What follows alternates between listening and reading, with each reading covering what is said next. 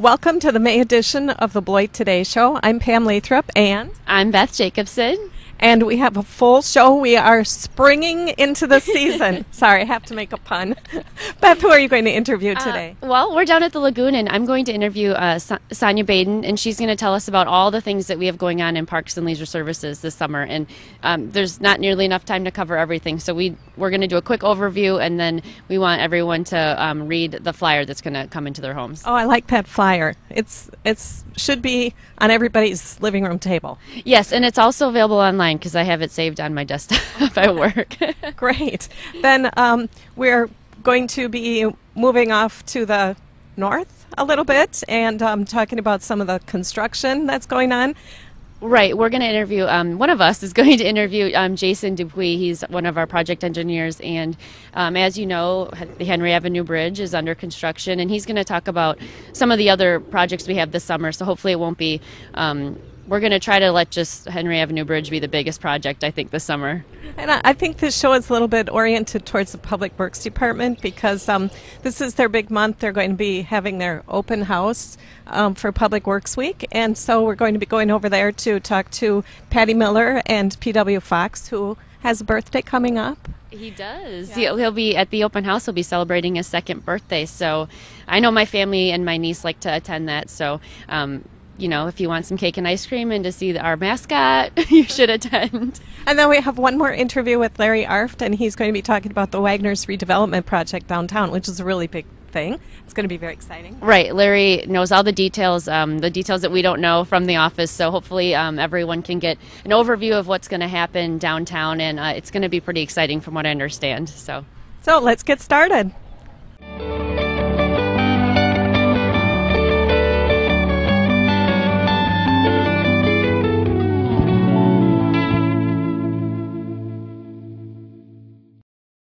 Hi, I'm here with Sonia Baden. She's our recreations coordinator at the City of Beloit, and we're here down at the Lagoon, and we're going to talk about things that the rec department has going, Parks and Leisure Services has going on this summer. That's right, it's all the same. Okay, and the Lagoon, when this airs, the paddle boats will be open for rental, and we've got lots of things going on. So let's start with what's going on now in May. Sure. Starting in May, our Lagoon paddle boats will be open for concessions and rental on the weekends, Saturdays and Sundays from noon until 7. We are 7 days a week starting in June, but during the month of May only on Saturdays and Sundays. We're also open Memorial Day. Also opening soon is the Kruger Pool. That opens June 7th, which is a Thursday. So starting that Thursday, we'll be open 7 days a week when the kids are out of school. All kinds of things going on there this year. Also, we've got DJs on Fridays. There's like 5 or 6 Fridays throughout the summer where we'll have a DJ at the pool. And then also it's a great place to have a birthday party. So, and I see that you have this flyer in your hands. And when this show airs, everyone should have received them. And there's information about everything we talk about today in this flyer, correct? Yeah, this is our summer guide. It's basically 20 pages full of anything you could ever hope to find that has to do with Parks and Rec for the summer months. This goes out Sunday, May 6th, so if you don't get this in your State Line shopper, you can also get it online through the city's webpage at cityofbeloit.com. Or through Google is the easiest way to find it. It's www.ci.beloit.wi.us. Easier just to search City of Beloit. But this will be available on there, and it also is available through our Parks and Leisure Services office. And about the pool, can they get tickets? Can they go to the Parks and Leisure Services office, or do you just go to the big pool when you want to show up? Good question. If they're looking to get a season pass, they can come to our office anytime. Also, you can pay daily admission at the pool, or you can also pay for a season pass at the pool. So depending on which way you want to go, you can do it almost either place. So the parents that want to send their children to the pool every day can get a season's pass, but if they don't, if maybe your children aren't swimmers, there's other programs that we have going on at Parks and Leisure Services. Can you talk about the summer camps that you have? Yeah, sure. We have a few different park programs going on. We do a free park program, which is from noon to 3, Monday through Friday, all summer long for 10 weeks. This is at Kruger Park, Vernon Park, and Summit Park. Those we work with the Salvation Army to provide a free lunch for the kids every day, so that's a great thing. We also have trained staff at at all 3 locations. So that's a good program during the week if you have kids that are, old enough to stay home but need something to do. Also, we have a camp at Big Hill Park, which is more of an all-day adventure camp. That runs daily from 7 a.m. until 5 p.m. So if you're a worker and you have to work 8 hours a week, this camp is perfect. That camp is available for 6 to 10-year-olds. And how do they sign up for that program? Any of these programs, they can sign up through the Parks and Leisure Services office, 1003 Pleasant Street. Also, the park programs don't take any registration, so if you're looking to just do the Kruger, Vernon, or Summit free programs, you can just drop into those locations. If you want to sign up for Big Hill Camp, you do have to register at our office. And something that you may not know is that when I was 16, I worked at Vernon Park, and I was... Are you looking for a job? I don't know if Larry will let me off during the day, but I was one of those park supervisors, and so it's a great time, and the kids in the neighborhood usually know each other, so there's not really a whole lot of, they kind of have the energy and do their own thing. But there is a lunch, and that's something that I know the school district and the city of Beloit promotes a lot, is making sure that the students, when they're outside, that they're getting fed and that they're not getting dehydrated. Program, and can we also talk about the triathlon that's coming up? Yeah, I do want to, it's a little early, I know, to plug the triathlon. It doesn't happen until the end of June. It's the last Sunday in June, the 24th. But we need 30 to 40 volunteers for this event, so we try to plug it as early as we can and let people know, even if you're not a triathlete and you're not interested in participating, people like Pam Lathrop are great at coming out and helping us out with this event. We do need a lot of manpower, so even if it's not exactly your thing, we're still looking for plenty of volunteers to help out. Anybody can do that. So you can either sign up and participate, or you can volunteer. So all of these things can happen if you come down to Parks and Leisure Services, and it's right on the corner of Portland and Pleasant, And White and Riverside. and or White and Riverside. So make sure you come down, visit Sonia during the day. You'll probably see her out. She's at almost all of the events that we have. She's a busy lady. So anything else? I think that's about it. If there's anything you have more questions about, we'd love to get emails or calls, questions, stop in. We love to talk about what we do. So best way to reach us is 608-364-2890, and any three of us can answer any questions on anything. Well, great. Thanks for having the interview. This is fun.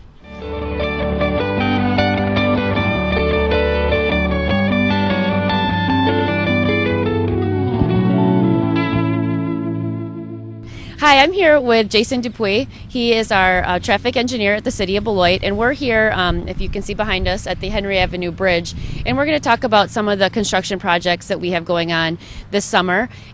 Clearly, this is the biggest project we have going on, so hopefully traffic won't be inundated too much. But can you talk about some of the, I know there's two projects downtown that may interfere with maybe the Farmers Market or Riverfest? Sure. The first project we have is the Mill Street parking lot. It's going to be resurfaced. This is the parking lot behind Bagels and More, or the Bushel and Peck's over there. That project actually is going to be starting the second week of May and should be finished before June 1st. And so it'll have a little bit minimal impact on the farmers market pre-sale, but once the full-blown farmers market starts, that project will be completed. The second project we have is the West Grand Avenue parking lot. That's near the Masonic Temple. That project won't start until the middle of July. It'll be after the Riverfest celebration. That's a full reconstruct, and so that project will last a month or two as we reconstruct the curb and gutter, resurface the asphalt parking lot, and update the lighting in that parking lot. And for those of you who don't know, Riverfest will be down on Water Street this summer, and so we always try to keep in mind the events that are happening. And as you know, if you live in Beloit, we have lots of events happening. So Riverfest will be moved, and we're going to try to minimize any parking interruptions during Riverfest based on the new location. And clearly, due to the size of that project on West Grand, it just simply had to wait. So we're excited for those two parking lots. I know that the Mill Street parking lot, that the business owners over there are excited to have it redone. Yep, it's a parking lot in need of repair. It's been probably in need of repair for a few years here, so we're finally getting to the resurfacing portion of it, and I think all of the business owners will be happy when the product is complete. And then in addition to that, we have some resurfacing going on some streets in the city? Correct. Our resurfacing program will start also about the second week of May. Some of the streets are Frederick Street, between Liberty and Whipple, Middle Street. There's 1 or 2 blocks of Hackett Street, Olympian Boulevard, Lincoln Court, and then over by Glen Ellen on the east side. And with that, those projects should also be completed by the second week of June. It's about a month-long process. Minimal interruption to the traffic flow. We're going to be milling off the existing surface and replacing the surface at these locations. There is a possibility that later in the summer we'll have a second resurfacing project. It'll all depend on timing and funding. But if you have any questions as far as the timing or when your street may be resurfaced, you can certainly call the engineering office. And you can also check our website, correct? So I see a lot of those are on the west side. And so if you live over there near any of those streets that you mentioned, you can always go to our website and look for the list. Or can you give the number to engineering? Yes, the number to engineering is 608-364-6690. And Beth makes a good point. We update our construction projects on a weekly basis on the city's website. It's under the engineering department or division and underneath the city's website. So.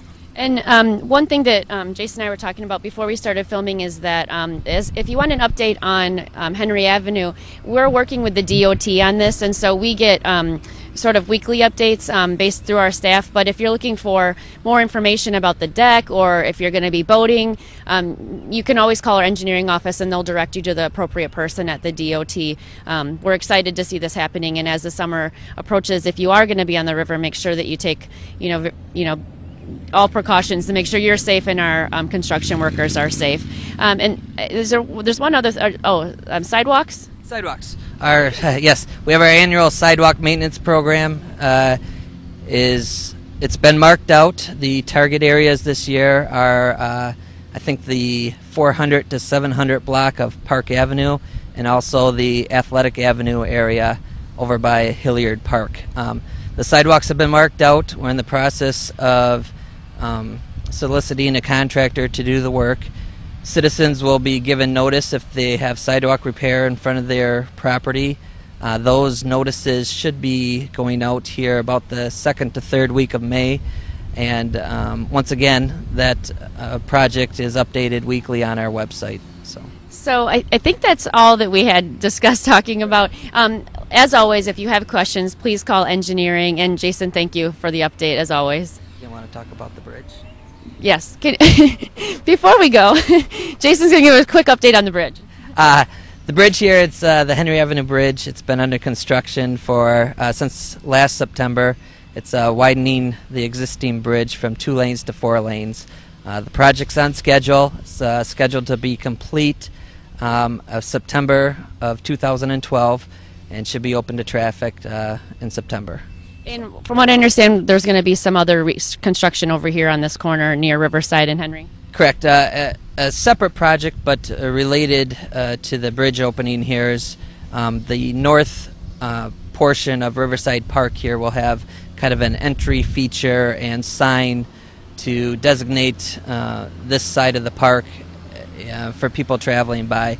That project should also be complete by the time that the bridge opens. And I know that Sonia would want to remind people that the park is still open. You're welcome to come all the way up to the bridge, just you're clear of construction. And also on the other side, there's a nice view if you're over at Wooten Park, or there's a restaurant on the other side of the river that you may frequent. And I know that you can see construction from there too. And I just want to make it clear to stay clear of the construction zone. We do have a lot of big equipment out here when we're placing the bridge deck and the existing pilings out here. So enjoy the park, but stay clear of the bridge. Thank you, Jason.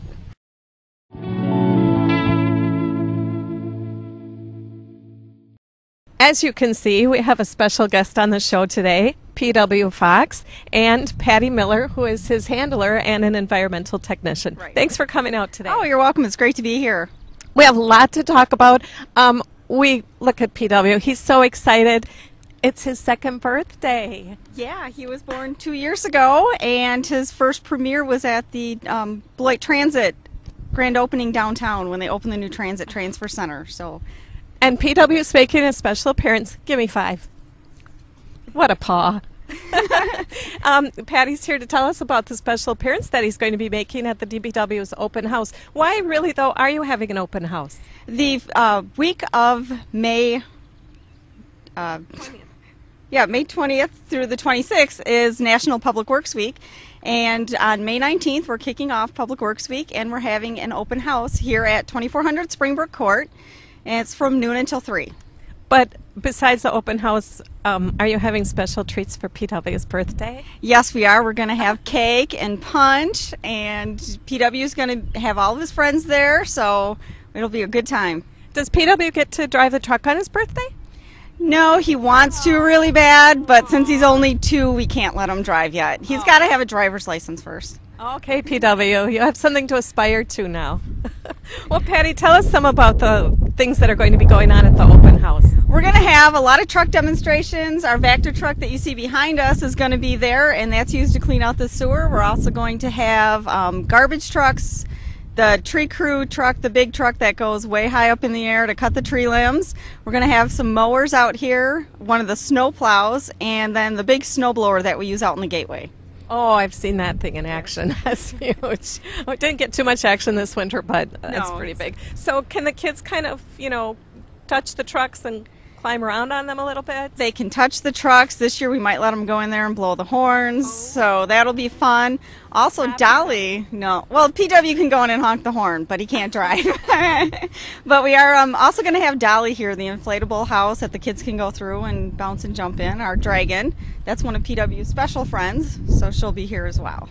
Oh, that sounds fun. And are you going to have prizes and drawings and things? Yes, Leisure Services is going to have a bunch of games scheduled for us, and they're going to have prizes for all their games. When people come in, they're going to get a goodie bag. We have some sponsors, Frito-Lay and Kettle are giving chips out, so they'll be with our goodie bags, and the kids will get a passport that they can take to all the different truck demos. Once they get 6 stamps, their name goes in for a special drawing, with the grand prize being a season pool pass. Wow. To Burger Pool. This open house has really evolved into a big event. Yeah, it's a lot of fun, and we have a really good time putting it on and just letting everybody know what we do every day. Yeah, I think, Public Works is sort of the quiet group of the city. I mean, you all work behind the scenes, you pick up trash and all those things that are sort of unglamorous. You were talking earlier about setting grease traps, and they're, not the spectacular things that you get to hear about every day. So this is a great way to just sort of spotlight your great work for the citizens, and to let people come out and see what the equipment's all about. Right, and a lot of people like to know where their taxpayer dollars are going, and this is a good way for them to actually see the equipment, interact with the employees who like to tell what they do. They like to let people know that, this is what we do every day, and this is a great way for us to do that. Yes. Well, do you have anything else to add? PW? Oh, I guess not. How about you, He can't talk yet. We just hope everybody comes on out. Again, it's May 19th from noon until 3 at 2400 Springbrook Court, which is the Engineering and Water Utilities facility. Okay, and if anyone has questions, I'm sure they can call. Right, 364-2888. All right. Thank you very much, especially PW. Thank you. He's such a gentle little thing. And he's so excited, too. Hi, I'm here with, my boss, the city manager, Larry Arft, and he's going to tell us about an exciting project we have going on in downtown Beloit. For those of you that have lived here a long time or even a short time, there's an old building on the 400 block of East Grand, and we endearingly call it the former Wagner's building. And Larry, can you tell us what's happening? Well, this is really an exciting opportunity to do a major redevelopment project downtown. The Wagner's building, as you know, has sat vacant for over a decade. It's been about 11 years. The owners have tried to do various things with it. The city has worked with their broker and with the Downtown Beloit Association. We've brought many developers in. We've brought potential retailers in looking at the space. We've never found a reutilization for the building. Finally, the owners took it to auction this past fall, and Diane Hendricks purchased the building. So she now owns about actually 3 addresses on the 400 block of East Grand that were formerly known as the Wagner's project, and they're looking at buying a couple of other buildings, taking all of that down and rebuilding the block with a very traditional looking architecture, a new building that will blend into the historic streetscape. Can you tell us roughly how many, do you know the square footage of that building? It was a pretty massive building. The building that was there was, total square footage was over 20,000 between, I think, that building and the adjacent structures that are involved in the project. So it was somewhere in that magnitude, and that will all be removed. And the building, the new structure will have a different footprint. There will be some room in back of it for a little plaza area and some off-street parking back there. And when you say removed, we just kind of glazed over that, but can you describe to our viewers what that really means? Yeah, the building has to be removed. It is in very poor condition, is not reusable in its present form, and it's going to be removed and a totally new structure put in its place. And it'll be 4 stories tall. We'll have 3 stories of residential on the top, and of course the main level, the street level, will be preserved for retail or service businesses. And when do we anticipate construction for the raising of the building? Actually, this is a 2012 project, and they're looking at starting demolition probably by mid-July and actual construction on the new building by around the 1st of October. That's a very fast timeline if you know construction, and I know we're really excited about it. Can you talk about some of the partners? I know that Hendricks, I think it's Hendricks Holding, and who else are they working with on this project? Well, this is another Diane Hendricks, Hendricks Development Company project in City Center Beloit to help this city, as they've done so many times in the past, to renovate and redevelop an older portion of our community. That's how it all got started. There's also been a tremendous amount of dialogue between Hendricks Development and Beloit College about subletting the 3 floors of residential and using that for upper-class housing. So it would be available for juniors and seniors that might like to get out of the dormitory on campus, kind of have transitional housing in a downtown living environment, which, as you know, is very popular with young people today. So this would be, I think, the preferred use for the building. However, if for some reason the College Board of Trustees decides they do not want the space, they do have an alternative plan to put in 27 what they call executive quality apartments, and those would be 2- and 3-bedroom apartments that would be available for rent in the open market. That's fantastic. I know we do have some housing downtown now, and you know, with all the things happening and with the Main Street Award, I mean, I can't, you know, either alternative, it sounds like, would be a great project. Yeah, I think either alternative would be wonderful. The aesthetic improvements alone will be virtually dramatic. The quality of the architecture in the building is very much in keeping with the other improvements you've seen happen in Beloit over the last 10+ years.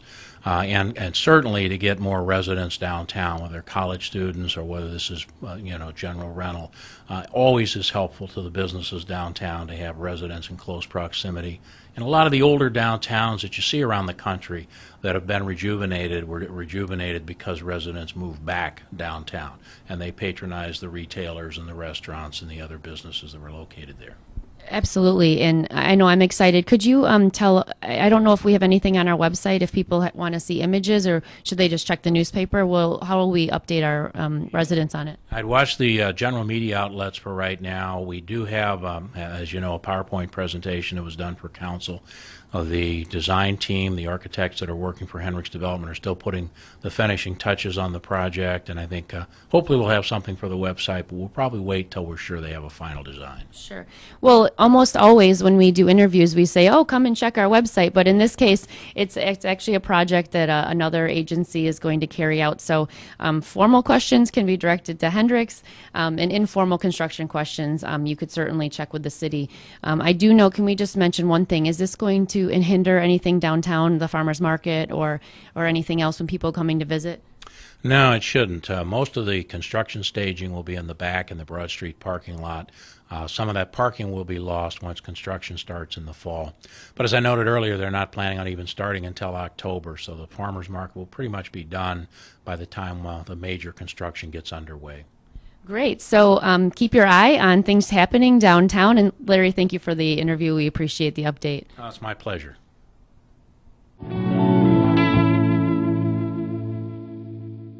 Hello, I'm Nikki Meyer and I'm with Friends of Riverfront. I'm the Executive Director.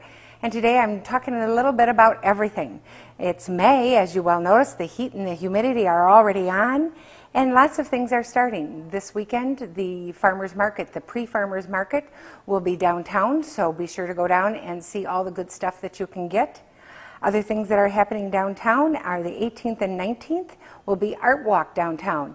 They'll have the trolley. It starts Friday night from 5 to 8. You can go down and see art everywhere. Speaking of art, it is our big art event coming up. It is plein air. Here's a great example of plein air means painting outdoors, capturing the light, capturing the sun, how it moves, how the plants look, how the river looks, how the ocean, how the grasses flow. Gary Cole, a local Beloiter, did this painting last year at our plein air. And it will start May 30th. We will have artists painting all along the riverfront, downtown, and Beloit College. Last year we had 32 artists. So welcome them to Beloit. You will see them all around. They will paint from May 30th till June 7th. They have a week to paint, get it framed, and get it to Vision Beloit. And then we will have a show and sale on Friday, June 8th. Judges come and tell us which ones are the best examples, and we'll have a great show and sale at Vision Beloit on that Friday night starting at 5 o'clock. Also that weekend of June 8th, 9th, and 10th, it's a new weekend. It's called Got Art, and you will see lots of advertising for it. The Villager will have African American photography. Bagels and Bushel and Peck will have culinary art. There will be art at the Arts Incubator, Kaneglawaki, I think I said it right. So there will be art all over that weekend. So Got Art, you get it in Beloit.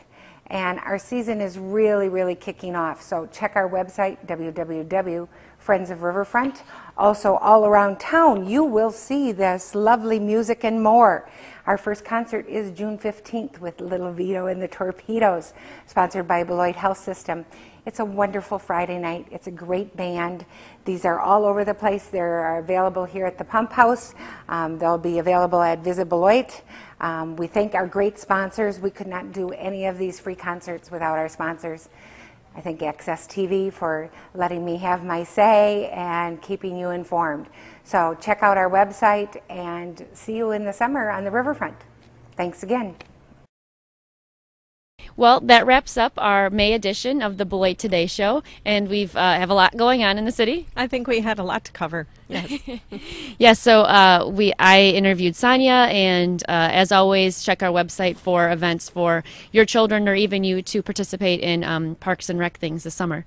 It's always so fun just to get out there. You see people. There's tons of things going on, and it's just nice to get out of the house again and start the summer season. Yes, so make sure, and I'm excited to go down to Riverside and be by the lagoon and Riverside, but as Jason said, please be very careful near construction. Absolutely. And one thing I guess we didn't cover with Patty and PW is the fact that they have a new turtle. I don't know if you can see the turtle out here. Yes. At the engineering building, but she did mention that maybe they would have. Can you see the turtle there? Maybe they would have a turtle naming contest. So people start thinking about some turtle names and see what comes up. And the contest would be at the open house that hopefully you can attend. I know that Pam had a fun interview with P.W. Fox. I did. He's so animated. He's doing a great job. Yes, it's nice to see him. He's kind of strutting today. He was having a great day. And PW is available for community groups. So if you are interested in having PW come out and talk to your group, please do call. And I'm not sure of Patty's number, but I think she mentioned it previously. I think it was 2888. Yes. Yes. And the other thing is, are we going to talk about yard waste? Yes, we just wanted to mention that the yard waste program collection will take place the first full week of each month. So we've already missed it for May, but it goes through October, and it's the first full week. Of course, as Norma would tell us, the yard waste has to be properly contained in a clean container, paper, back to nature, biodegradable yard waste bag, and a $1.50 sticker must be affixed to each bag. Right, and please don't put it in plastic, and if you have questions, call 364-2929 as far as questions about yard waste and other things. And I think that kind of wraps up our show this week. Yes, we've had a great, a lot of things to talk about, and so we hope that you are able to get out and that the weather will stay with us and have a great start to summer.